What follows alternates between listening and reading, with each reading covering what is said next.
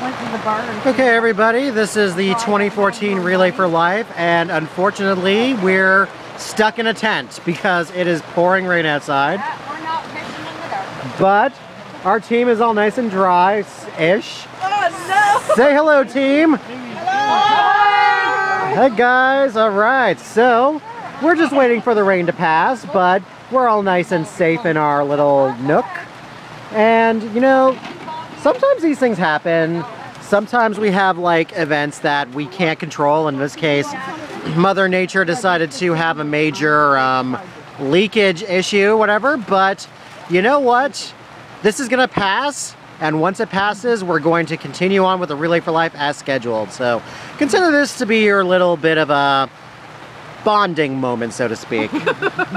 So I'm just going to let you go right now. Hopefully the rain will stop. And when it does, I'll be right back with more Relay for Life coverage. So take care.